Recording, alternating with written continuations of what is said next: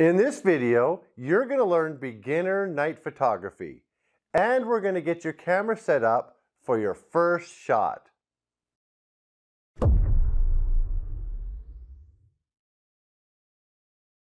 Hello, my name is Chris Attrell. I have taught night photography to over 6,000 students all across Western Canada. This is my first of about 20 nocturnal bliss, low light, and night photography videos I'm going to be filming this summer. So please subscribe to my channel if you want to see them all. I made the process for getting your first night shot very simple. You'll be able to get a shot like this your first time. When people see this picture, they think it's a picture of the Northern Lights. In fact, it's just a picture of creepy swing set store and the auroras happen to come out. For beginners, you shouldn't worry about night events. That would be Northern Lights, lightning, meteor showers. Astro landscapes are very simple. An astro landscape is shooting something at night the same way you would during the day. And then once you learn how to do an astro landscape and you can shoot stuff like this or this, then when you do get a night event like lightning or auroras, your pictures look a whole lot better. So let's get started with equipment. All you need is a DSLR or mirrorless camera. Your kit lens will work fine for most night photography, a tripod, and a flashlight. An optional piece of equipment would be a release cable. And of course you'll need bug spray and maybe some extra clothes in case it starts getting cold out. I will start covering more advanced equipment in future videos. But for your first astro landscape, this is all you need. To simplify the process of night photography, you should know how to change your settings and why you are changing them. And I highly recommend you learn this at home before you go out into the country. The hardest thing about night photography is staying up. The second hardest thing about night photography is operating your camera in the dark with cold wind, mosquitoes, and creepy sounds everywhere. So let's cover those settings now. So first thing we're going to do is we're going to put our camera in manual mode. On your mode dial on top of your camera, switch that to M. In manual mode, you get to set ISO, aperture, and shutter speed. And for night photography, you will have to set all three.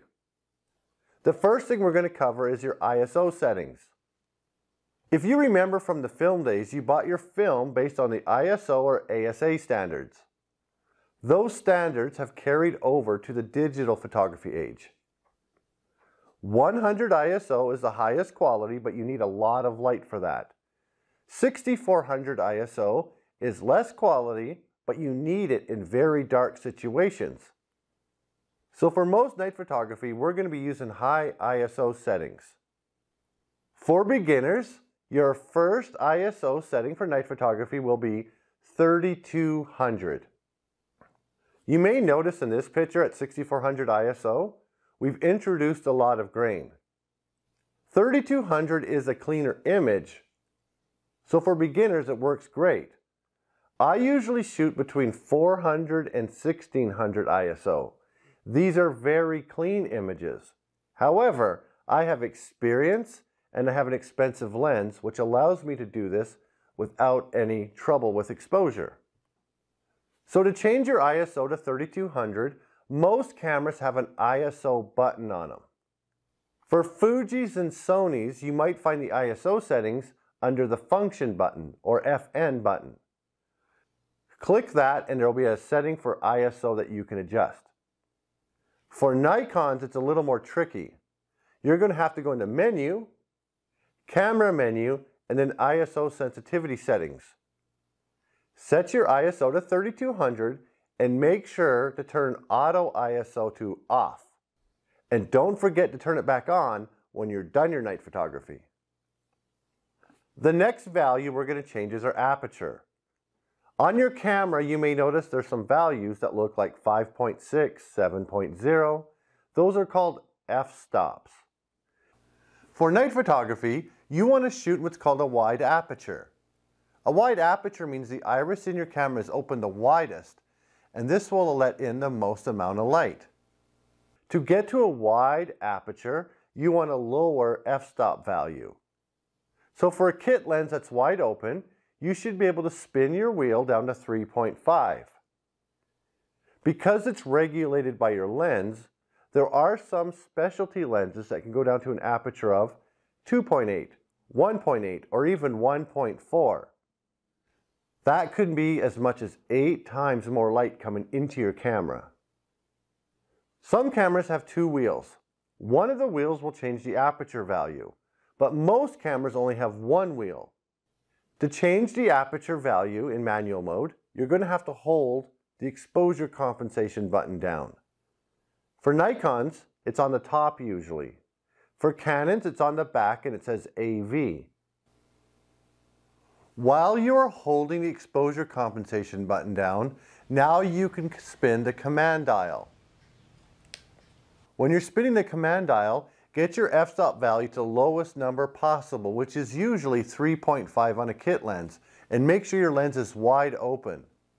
If you're zoomed in at all, the widest you can go is probably 5.6 or 4.5. Now the last thing you have to change is your shutter speed. Most cameras can go from 1/4000th of a second, which is really fast, to 30 seconds, which is really slow. So just spin your command dial and you'll notice those values will change. You want to spin your wheel until the fractions go away. When you get to the point where it says 1 inch, that means 1 second. 5 inches, 5 seconds. Let's spin it to 30 seconds, which is 30 inches. This means your camera is going to be taking a picture for 30 seconds. If you tried these same settings on a bright sunny day or even indoors, it's probably going to overexpose and your picture will be completely white. But when you get out into the darkness, this should be just fine for most nights. And that's why this is the simplest night photography class you'll ever take. You're going to use 3200 ISO, an aperture 3.5, but your shutter speed will be the only thing you might have to adjust your first night shot. If 30 seconds is too bright, change it to 25 seconds, or 20 seconds, or 15. There's only about 7 shutter speeds you're going to play with, and one of them will work. On a full moon with fresh snow, you may only need a 5-second exposure. If 30 seconds is still too dark, that's when you're going to have to switch to bulb mode. The setting after 30 inches is called bulb. When you use bulb mode with a release cable, you can shoot for 2 minutes, 5 minutes, or even 2 hours if you want to. That's why release cables are very handy. These cost about $10 on Amazon or about $20 to $30 at camera stores. Those are the only camera settings you're going to need to know for your first night shot. And if you practice them at home before you go out in the field, you'll be way more successful. And it gets even easier. You don't have to go out into the field and do these settings on your camera. Do them at home or in your car. So all you have to do is go out into the field in your camera setup. Because that's where most people have trouble, trying to figure out how to change their settings in the dark. You'll also need to learn how to manually focus at night. That is the title of my next video. I'm going to teach you 3 simple methods for manually focusing in any dark or low light situation. Now here are some very important tips for beginners. There are variables that you can't control, like clouds, moon phases, and distance to a city. To increase your chance of being successful, I highly recommend you go when there's a 30% moon or brighter, or when it's very cloudy. Cloudy nights are bright nights. If you have any filters on your lenses, like neutral density, UV, or circular polarizer filters, take those off for night photography. They can either degrade the quality of the image or they'll leave a weird imprint in your image when you're done. If your lens has image stabilization or vibration reduction option on it, turn it off. This can have a negative effect on the quality of the pictures. I also tend to overexpose my images just a little bit. So if I took a 15-second exposure and it looked just fine, I'll go ahead and shoot a 20 or 25-second exposure so it's a little bit overexposed. The reason is the images on the back of your camera tend to look brighter than what they do on your computer. I also highly recommend you scout your location during the day and plan your shoot, and don't just show up somewhere in the middle of the night hoping it works out.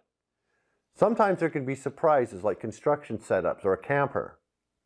And you want to look for those hazards. If you don't find them during the day, you'll find them at night. And you also want to check for animals. One thing I always do when I show up on a location at night is when I get out of my car, I don't try to be quiet. Once I get out of my car, I bang my flashlights and I shut my door loudly. The reason is, if those animals know you're there, you won't have a confrontation. It's when you surprise them when animals can be a little grumpy. Adding a little bit of painting with light with your photos can be a lot of fun. I have a video coming out very shortly all about painting with light. Once you learn how to do astro landscapes and painting with light, that's where all the fun is. If you have a question or comment about this video, please leave it in the comment section below. I will respond. And finally, here's a tip from my wife. When you're done at the end of the night, you're going to be so impressed with how simple this was that you're going to get excited. And when you're excited, you forget things. Always make sure when you're done that you turn on your flashlight and make sure you brought everything home, because if you can't see it, you'll probably forget it. And don't forget to undo your settings. The first thing I do when I'm done at the end of the night is I put my lens back to autofocus and my ISO back to 100 or auto, and put your camera back to aperture mode or auto wherever you had it before. Have your camera prepared for tomorrow. If you subscribe to my channel, I'll be posting more advanced night photography videos, including equipment, night events, and shooting in urban low-light environments. And I'll also be doing some of my Lightroom editing. I really hope you enjoyed this video. Thank you so much for watching.